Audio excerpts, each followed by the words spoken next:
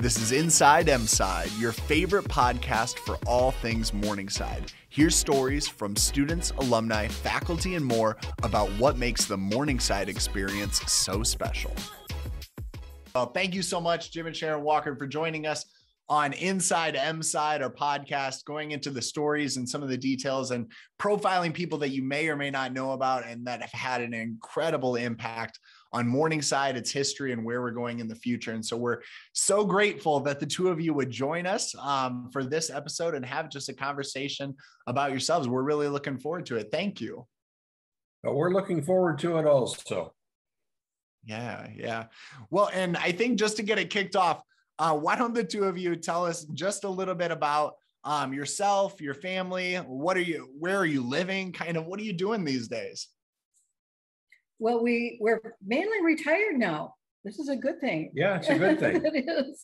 But we still have some business interests, but we live in Minnesota, and then we try to spend some time every year in Hawaii. And that's where we are right now. We're still active in our church and in supporting faith-based service organizations in the US and around the world. And we have a lot of family. We have 46 nieces and nephews. That 4 generations, so we love that. And every 2 or 3 years we host a big family reunion at a resort in Minnesota, and it's a wonderful way to stay connected. We love to do that and stay connected to the family. Yeah, it's a big family. And Jim loves being involved with Morningside. He's so grateful he's still involved with Morningside all the time. We both love that. And we love to talk about Morningside. And still so connected. And I was going to say, I tell you what, going through Minnesota winters definitely would make it so that you want to have a place in Hawaii. So I'm glad that you're enjoying that. And that's talk about a tale of 2 different weathers. That's for sure. But that's true. I'm glad you guys are able to enjoy that in retirement a little bit. Yeah. Well, now, tell me, Jim, just a little bit how the two of you came about to go to Morningside. I've heard some stories about what this journey was to get you here. I mean, I talk to a lot of prospective students and hear about maybe how they heard about Morningside or what ultimately brought them here. But tell us your story. Share that a little bit. Well, I'm going to abbreviate mine and Sharon's going to expand a bit. I went to Morningside because Sharon got a presidential scholarship and I didn't even know where it was located. But I filed an application and was lucky enough to get accepted. And then I got a map out and actually figured out it was in Sioux City, Iowa. Yeah. We had dated in high school. So we had been going together in high school. And I picked Morningside because it had an excellent reputation for a wonderful education and the affiliation with the Methodist Church. I had looked at other colleges, but the fit was just Morningside. Once I got on the campus, I knew that was it. And so I was really excited when Jim decided to go to Morningside as well. That was a great blessing. Yeah. And I hear that so much from students too, that especially when they're in high school and coming to visit, just the experience that they have on those college visits, it just kind of solidifies their interest and their desire to come here. And so it's so great hearing that it was even that case back when you were visiting and then making sure to drag Jim along with you. So we're grateful that you did that too.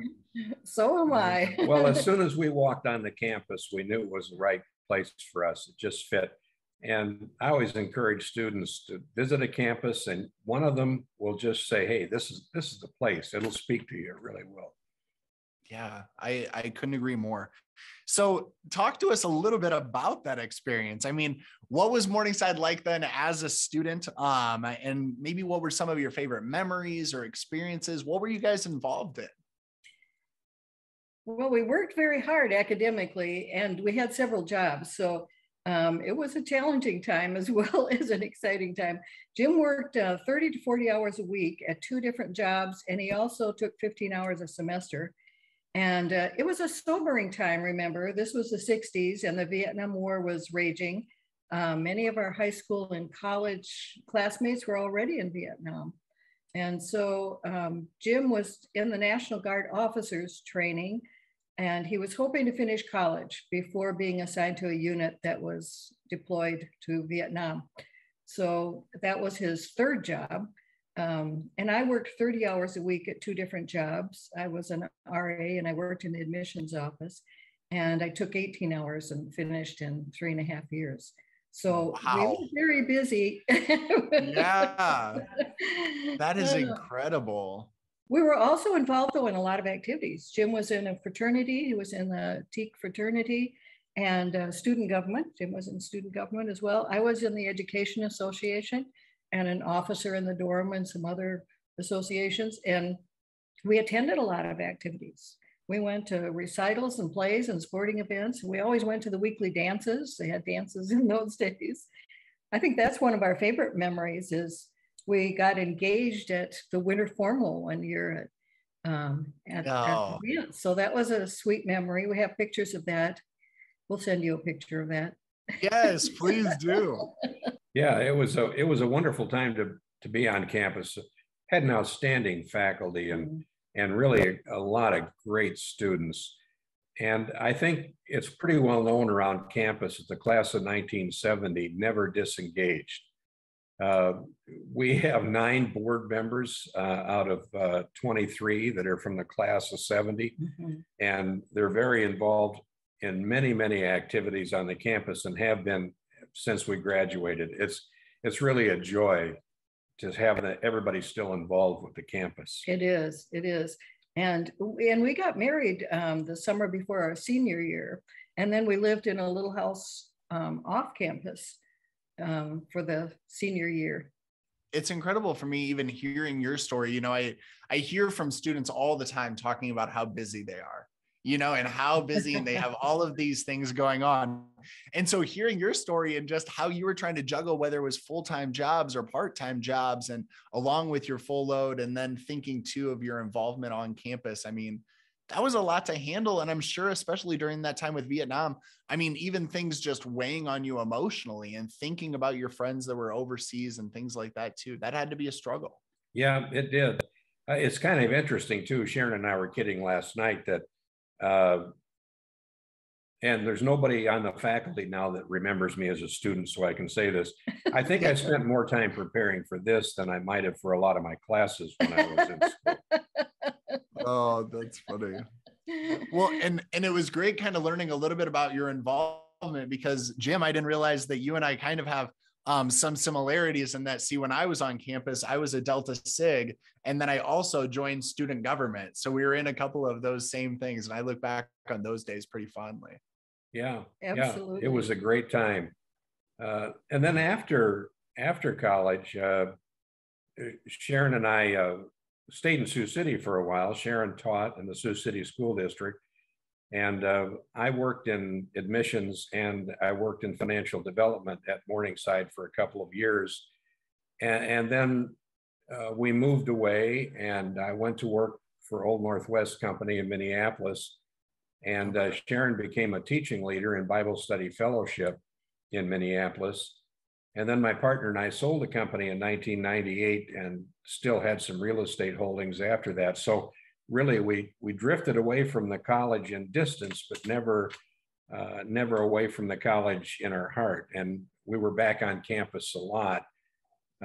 They kid me all the time. Somewhere along the line, they made me a lifetime member of the board of directors. And I don't like the way you get off that commitment. Yeah, which is right. Not to be alive. We're delaying that as much as we can. Well, and we stay in touch with many of our friends at Morningside. We just got a letter from one of them today. Well, we're at the age we still write letters, and we got a letter from one of them yesterday. So we also became great friends with staff and faculty, and have stayed friends over the decades. And we were friends with the last 5 presidents and their spouses as well. So we have been very fortunate to know so many people at Morningside. It's been a real blessing. Well, and two, we even think about, I mean, just how times have changed, right? With staying connected to things. And what I love about the two of you is, even when you went to Minneapolis or went up into Minnesota, you did keep that strong bond and that strong connection. And it wasn't in the day of age of social media and, updating profiles or, staying connected in that way, but you didn't let distance come between you. You really made sure to keep that connection strong, which is something that I think we all really appreciate. And so tell me a little bit about, really, because we glanced over a little bit. I mean, talk about the education that you received at Morningside a little bit. Sharon, I mean, you had to be really well prepared going into teaching and into the school system. And I mean, thinking about going up into what you were doing in Minnesota, and Jim kind of with that business acumen too. I mean, it really seems like Morningside really set you up well to be successful in those areas. We were very blessed to have just an outstanding faculty when we were at Morningside, and we got to know them as friends, and many became mentors over the years. And I think it's important to always recognize that Morningside is a very special place, and something very special happens there. People have strong commitments. Our dear friend Fred Urbis is an example, who recently passed away. Yeah, he stayed involved with the college from the day he graduated till the day he passed away. And that's a remarkable story. And I worked with Fred when I worked as a student in the admissions office. Fred had just started part-time in the admissions office, so known Fred for over 50 years.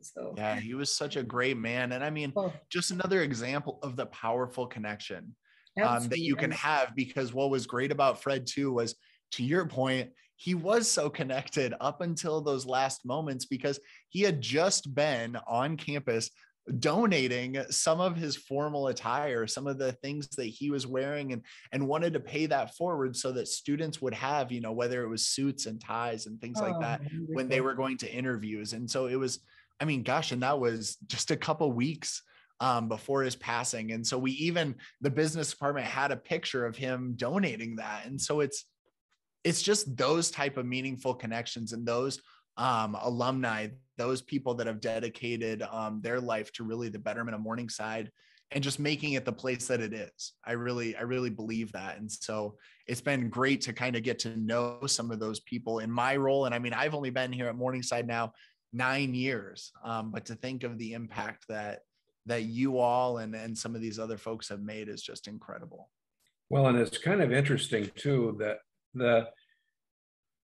the university, and I finally have gotten away from calling it a college. It took me a while. We're all trying, that's for sure. The university fell on some very difficult times, as you know, back in the late 80s and early 90s. And I think it was a rallying call for many people to say, this place is too good to lose. We came very close to losing it. And I think that is something we should always remember. It's a wonderful place, but it has to be protected. It has to be honored, and it has to move forward. It was a very bleak time, particularly when John inherited the presidency. My first question to John was, what in the world are you thinking about? Yeah, thinking of the world of opportunity. I mean, because you're exactly right. And he's often said, that he considers the two of you to really be like family, and how the two of you really kind of shared and shaped what that was going to look like, and your leadership, and how it was important not only to him, but the institution, and thinking about your experience that was there. Can you talk about those first days? I mean, when John arrived, obviously, that's the question that you posed to him, but what was it like seeing him kind of evolve into that role, and where did he take it? And what do you think the lessons that you were able to impart and that he learned? Just as kind of a background on it, when John arrived on the Morningside campus 22 years ago, we'd had 13 years of deficit spending. We'd had a small endowment. We had the smallest freshman class in the modern history of the institution. We hadn't won a football game for 110 years or something like that. Right. Gosh. The morale on campus was very low, and the faculty was really impaired. And that's the scenario that John walked into. And what happened, John developed a plan for improvement. And even though we only disclosed to the board his short-term 5 or 6 year plan, he had a 20-year plan in mind from the day he arrived at Morningside. I can guarantee you that. But he developed a plan, and the plan began to show small improvements. We started a small capital campaign, and Sharon will talk about that in a minute, but the Science Center was the way we kicked that off, because it was apparent to us that somebody had to show some confidence in the institution. And then John began very slowly by following through on everything he said he was going to do. He scaled back the faculty, which was very difficult for him. He increased enrollment by using professional standards of enrollment, which were kind of new to Morningside. He developed a plan for campus improvements. He developed a plan for athletics and the GPAC conference. He developed a plan for resolving the budget issues, and he started to increase faculty compensation. So as this rolled out over a period of a couple of years, it became apparent to people that the place was really going to get a lot better than it had been for a long time.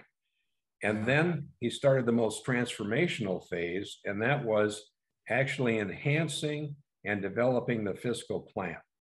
I mean, we all remember the parking lot, or many of us do, behind Lewis Hall, but really that was the linchpin that began to move the college forward from success to success. And John was a great storyteller and vision painter, and people could buy into what he was saying. But more importantly, he delivered on everything he said he was going to deliver on, and he did it professionally, executed on time, and he made sure that there was great involvement with the faculty, students, staff, and a board of directors and friends of the college.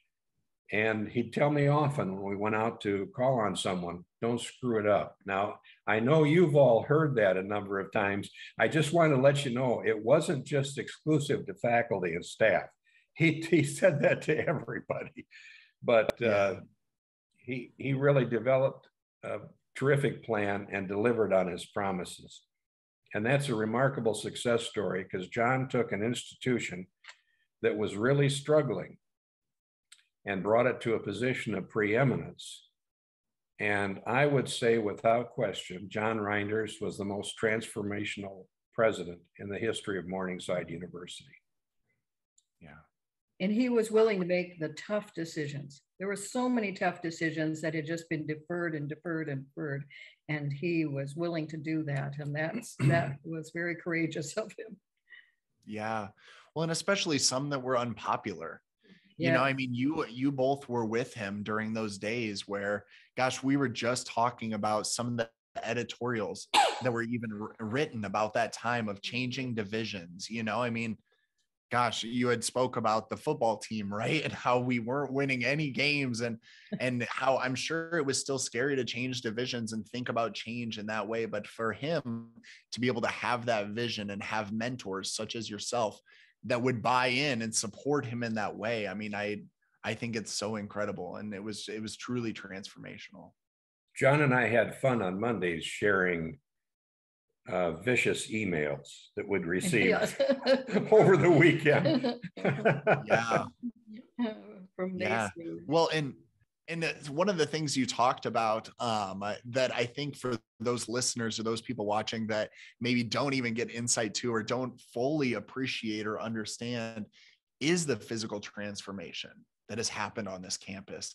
I mean, I remember when I very first came here, I remember the parking lot you're talking about, the 2-level asphalt parking lot. I'm pretty sure at one point there was a pothole so large my wheelchair could have fit in it. You know, I mean, it was one of those things where, gosh, we were seeing such changes when that would go out. And then, gosh, I remember the practice football field and some of those things, and just how campus has been able to transform, in the investment that our alumni and our board and individuals such as yourself, the investment that you took and you made in this campus under that leadership.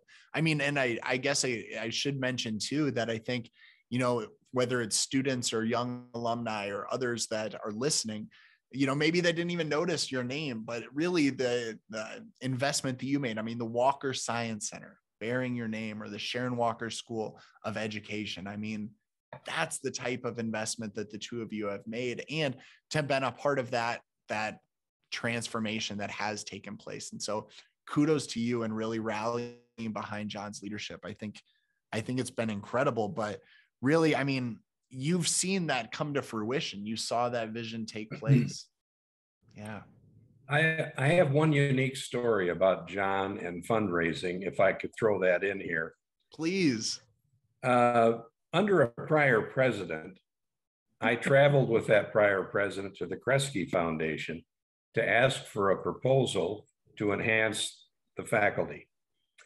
When we got done with our presentation with the executive chairman of Kresge, he said, "I'm not going to grant your request, and I'm going to go one step further and say the current status of your institution is such that I don't think it'll be here 10 years from now."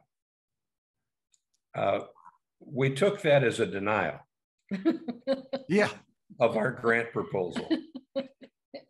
But 10 years later, John applied, and John and I went to the Kresge Foundation after submitting our support material on the status of the college, met with the same executive director.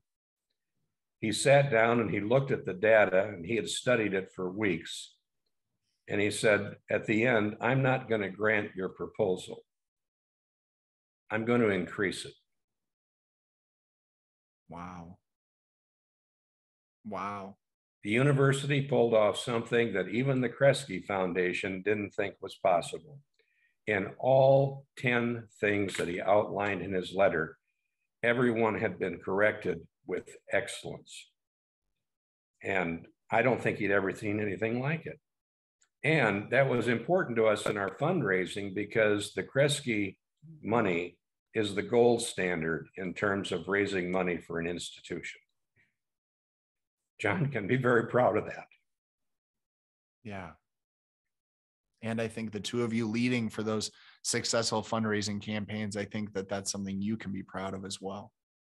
Well, it is kind of amazing. Over the course of those 3 campaigns, one small one and 2 larger ones, Yeah. we were really fortunate with a great committee, a lot of people who worked very hard on this, but we're able to raise $120 million in those campaigns. And I think that's pretty amazing for a university our size. And it was because our faculty, our students, our board, friends of the college, and alumni all bought into the direction of the college. And that solely rests on John's shoulders. You can take him to the bank, and many did. Yeah. And the giving was sacrificial at every level. It didn't matter how much you gave.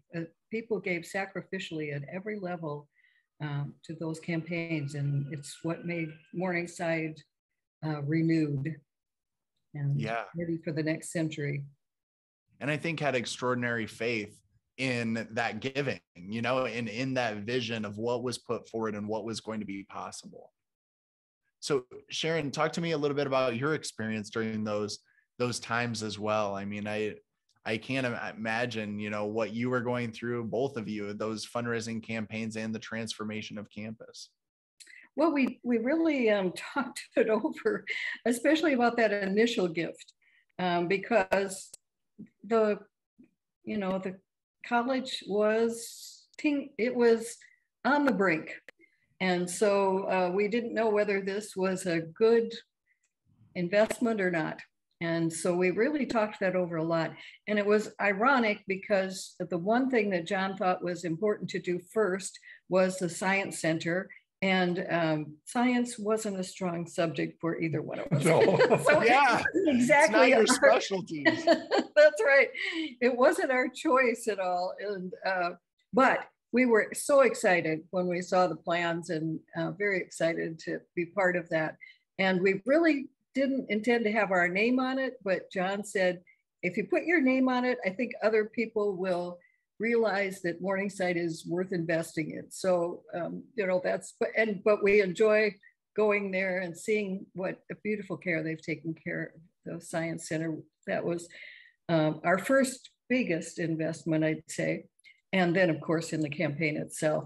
But there are other things too we've done over the years that we really have enjoyed so much. And one of them is the Faculty Award, because after talking about the physical plant and the needs there, then Jim and I said, the faculty, they've just been through so much, and their salaries were way behind where they should have been. And so we said, what can we do to encourage and enhance their situation? So when we established the Faculty Award, that was one of the biggest joys we've had over the years. We've really, really enjoyed that. And the School of Education, being involved and helping with providing the building. When I was on campus, we were on the 3rd floor of Lewis Hall. I remember Sharon Walker dragging the visual aids up. It was a, what overhead projector. Oh, that's right. He dragged that overhead projector up 3 floors so that he could show us the most modern techniques. Pretty high tech. So yeah, it was time for the education, School of Education, and it was time for them to have a facility that was up to date and, worthy of the teaching that they did there. So that was really fun. To reflect the work that they're doing. And it's such a beautiful facility now. I mean, to look over, across from our offices and be able to see that and just like you were saying, I mean, just to be proud, know, that they're receiving their education there. I mean, it's something really to marvel at. Well, and that they have an appropriate facility for all that they do, and the wonderful, wonderful teachers that they turn out that go across the United States and across the world in some cases, and provide education for young people, but also for the nursing and for the agriculture. It was wonderful. It's a wonderful building, and we're excited to be part of that. You bet. Those were 3 of the things I think that were some of our favorites to be involved in. Well, and the other thing I was thinking is, outside of the campaigns, there has been a lot to celebrate. Over those last 22 years of John's tenure, I really wonder, what Morningside moment or what achievement, and some of you have already listed too, I think that would be high on that list, but what would you say that you're most proud to have been a part of? Is there any moment or any achievement? Well, I think the crowning achievement for me was the fact that we knew that those 2 campaigns were critical to saving the college, and we exceeded our goal on both. And I think that's a tribute to the people, friends of the college, alumni, faculty, staff, everybody who contributed to those, and huge number of gifts, some very large, some not so large, but all very important. And at the same time, our endowment is growing, and we're protecting the institution from potential downsides in the future. So I'd say the crowning achievement for the institution was that, and this will sound funny, John's plan worked, because it included not only the financial side of the campaign, but strengthening the faculty and encouraging students. They are 2 of the most encouraging people, John and Robin, that I have ever met. Yes. And the fact that they had all those students in their home, the fact that they cared for them, the fact that they were on campus, the fact that Boomer became the dog of the century, all those are so important to the life of the college. But they didn't just preside over the college. They lived the college 24/7, 365. And to me, that was a crowning achievement, John and Robin's commitment to the institution. Because I know he could have gone any number of places and didn't. So true. Yeah. Sharon, was there anything specific to you that you really see as that greatest achievement, or any of those moments that you would say you were most proud of? I so agree with Jim. And I think those three things: the initial gift that we gave for the Science Center and the Faculty Award, the School of Education. Those are three of them. And we are very invested in this next campaign, this endowment, because college or university endowment is the future of the institution, always. And so the more we can build that endowment and get people invested in it in big and small ways, that is so, so important. If you look at the institutions that are thriving, they have substantial endowments. And that is one of the investments we intend to make as well, so to the endowment. Yeah. Well, and just ensure that students in the future will have the same opportunity to have the same experience or a similar experience that the two of you were fortunate enough to have. Absolutely. I just hope, I mean, Jim, I hope there's a world out there where there are better halves and, you know, people that are bringing along future spouses too, to come to Morningside. Well, Morningside was lucky that Jim followed me, because he's been wonderful for Morningside. Yes. Lovely, Jim. He's done a great job. Sure. We've had a lot of help. And he and John were a great team. They worked well together.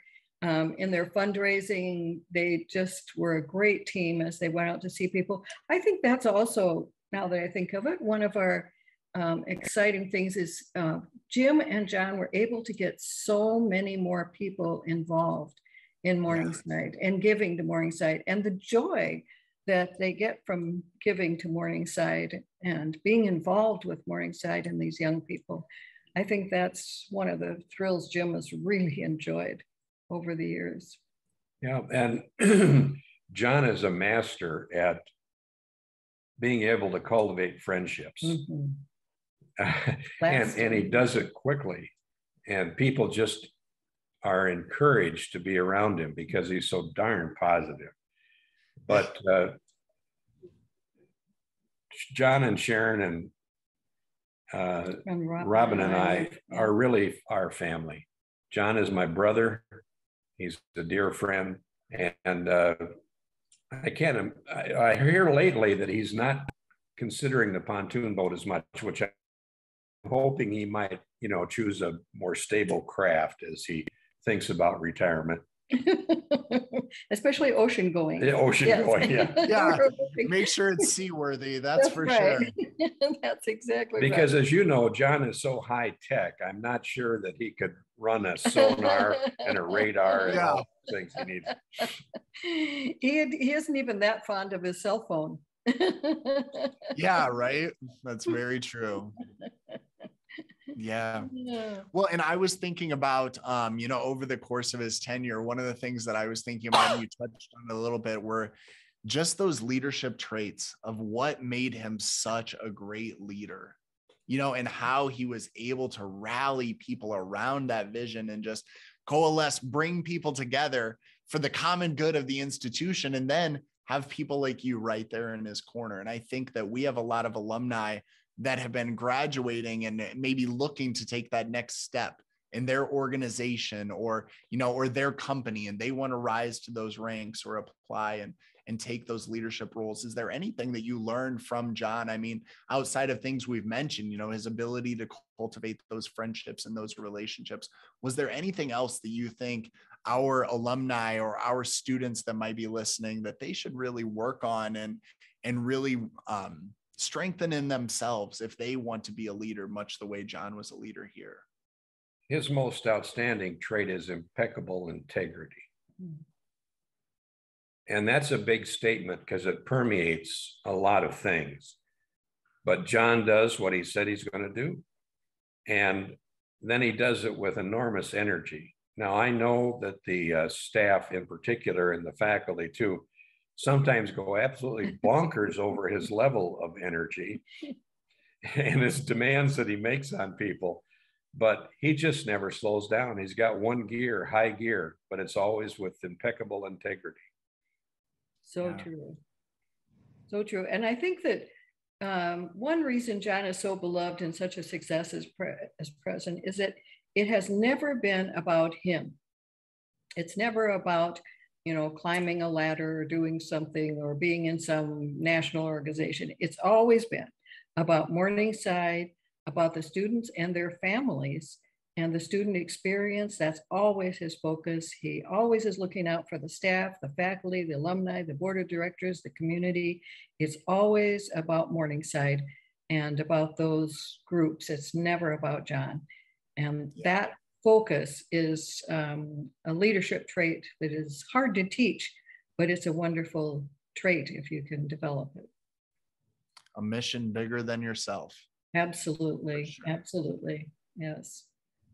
A godly mission. Now thinking forward, I mean, and thinking about all the students that are on campus today, gosh, you even talked about one of the smallest enrollment classes, and now we're looking at the largest enrollment classes here over these last few years. I mean, what advice would you give to students? I mean, the two of you have had such successful careers, and you attribute a lot of that to the education that you received here. And I mean, the experiences that you have, and obviously the connection that you forged with this institution. What advice would you give to students that hopefully can follow down that path? Well, I think we'd both like to answer that question because we have a little different take on it, but I would say take advantage of your outstanding faculty. Basis, and they will enjoy that. Stay connected to them when you graduate and keep them appraised of your success.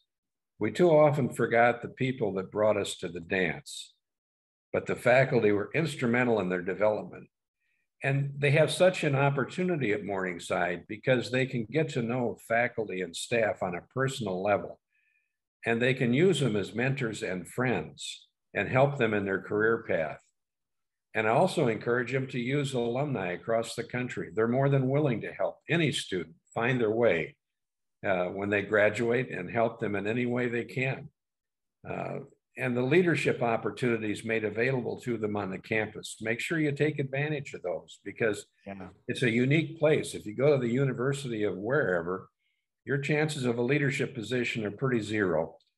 If you have a chance at Morningside, get involved, take a leadership role, do something significant. It will be a great help in you and your career. And then most of all, realize how fortunate you are to be a Morningsider. So true. And I agree with Jim. I would say to students, work hard. Don't just casually go through your time at Morningside, but work hard, but have fun too. Take time to have fun. And I agree with Jim. Stay in touch with your faculty and staff also when you leave Morningside, and enjoy their encouragement and their wisdom as you build your career. And I also say, take advantage of those times and be involved in some group, any group, it doesn't matter what, but something that interests you where you get a chance to work together with people on a team and maybe be an officer in the group or a leader of some kind in the group. Jim and I and two people from our family, one from Jim's side of the family and one from mine, have graduated from Morningside. And it's been fun to watch the younger generation and what they were involved in and how they have stayed in touch with the professors. And that's been a really good thing for them. They took advantage of some leadership roles on the campus that you could see them grow through that and how that's helped them as they moved out into the world. So I say definitely take advantage of those things and stay in touch. Use those wonderful faculty and staff for resource. And also the alumni, they would love to mentor you. And I know the Alumni Association will connect them with someone any place they happen to go. So use those resources and enjoy that networking. Well, as most people who graduated with us know, if I had to do over again, I'd just have some fun. I didn't have a lot. If I'd had any more fun, I'd still be in school. It was a good thing Jim worked many hours so he couldn't get in too much trouble. Yeah. Oh, most definitely. Sometimes we need to remind ourselves of that too, though. You know what I mean? Is to definitely enjoy yourself and enjoy the time that you have with the friends that you have surrounded, because the realities of life sometimes hit you pretty quickly when you're outside of Morningside. Well, and we have, it wasn't an easy time with the Vietnam War. You did, like you say, that was always on your shoulder. But, we did know to have fun. It's a unique experience when you are immersed in your education. You're living your education. You live near the campus or on the campus, and you're with those people all the time. That's a unique opportunity, and you probably won't get that again in your lifetime. So it's important to take advantage of and enjoy it.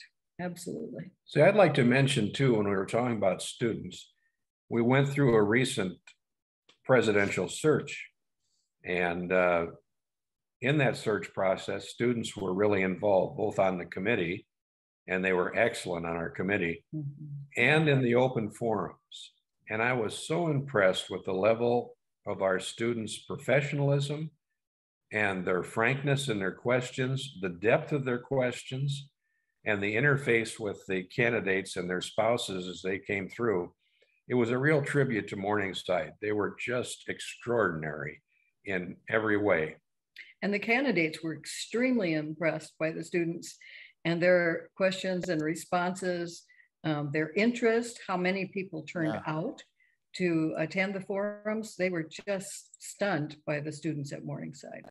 Yeah, and just the thoughtfulness that they had. I attended a number of those forums, and it was great to see the level of, like you said, professionalism, and just that they understood the gravity of the decision before us. Yes. And so they wanted to take it seriously and make sure that those candidates understood what they were going to be coming into, and just how much that the students were taking that seriously and had an investment in the future of this institution. And so switching gears to that, now having announced Dr. Mosley, what advice would you have for him? I mean, you were there at the very beginning of John's tenure and gave him sound advice and set him on a path that did so well for this institution. What advice would you give for Dr. Mosley? Sharon? Well, I wouldn't presume to give any advice to Dr. Mosley. I'm looking forward to meeting him. I'm hoping we get to spend some time with he and his wife. That would be wonderful, and his family. But one thing I think has been important to John's success is Robin. I think Robin has been an important asset to Morningside, and I think anyone who's on the campus knows that. But in her professional life, remember, she's been involved with many colleges and universities, and that gives her a unique perspective. And also in talking with John about the concerns at Morningside, I think that's been very helpful to him. She's always, of course, supportive of John. And as you know, she's always supportive of everyone associated with Morningside. And just a few examples, though, of all the things she's done. She has her book clubs that she's done with so many different groups, and they're often on campus walking their dog, as Jim said, in the evenings, and then stopping by and talking to whatever students are out. And I know sometimes students go out because they know that the president, Robin, will be there and they can talk with them. And she's entertained several times a month in their home. She entertains all the students in small groups, so all of them get to go to the president's house. Faculty, staff, the board of directors, the alumni, they're always entertaining people. And it's she's done so many things. Plus, remember, one of Robin's sons also attended as a student at Morningside and graduated. And that gave John and Robin a unique perspective as parents of a student at Morningside. And I think that changed some of their perspective, having that person as on Morningside's campus and have a son there. I can imagine the pressure of the faculty of having that, that's for sure. They were very good, though, about not interfering. They really did a good job. That was hard, I think, occasionally, but they really did a good job not interfering. And I think he had a wonderful experience as well. Yes. Yeah. But she has been a wonderful asset to Morningside and such a blessing. Yeah. Most certainly. I, too, would not really have much advice for Dr. Mosley, but I would suggest one thing, and that is Morningside has a very unique culture, and that culture is ingrained deeply in the faculty, the student body, the staff. on on-campus culture. And something has evolved over the years. The faculty, as an example, adopting some of the same principles as in the Faculty Excellence Award in their tenure recognition. There's a commonality in many of those themes. And what it has done is it's drawn a vision to what Morningside is. And for lack of a better term, I would say the Morningside way.